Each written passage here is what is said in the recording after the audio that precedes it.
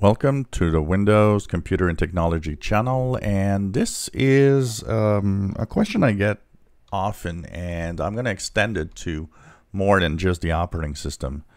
So as Windows 11 is coming, some of you are asking me, when it's officially going to be released, should I install it immediately when it's available, or should I wait? And of course, one of the things, and it's been true very often on most Windows operating system over time, that waiting is not necessarily a bad thing, because the first version of a new operating system might have more bugs than when it's been rolling out for several months, where all the bugs are been detected and fixed.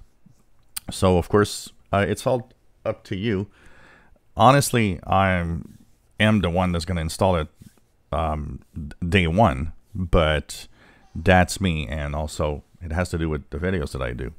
But we can say that it's true for almost any new version of a big software, Photoshop, Illustrator, whatever new program that you might have, Microsoft Office new version, and so on.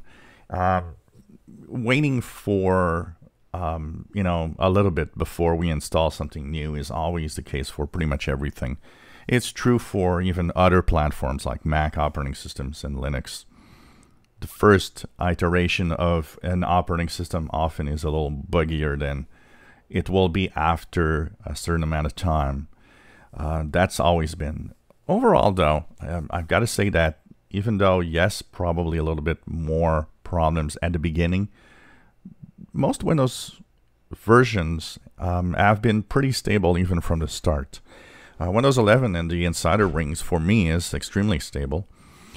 And that's, I think, an example that it will be probably a very stable system when it's out. One of the things also about the operating systems is that a lot of the complaints and the problems at the beginning are not necessarily related to the operating system itself having problems, but a lot of regular folks that don't understand that much technology will blame Windows for a printer that doesn't work or some device that stopped working, when in reality it's mostly because the manufacturer didn't do any drivers to make it work.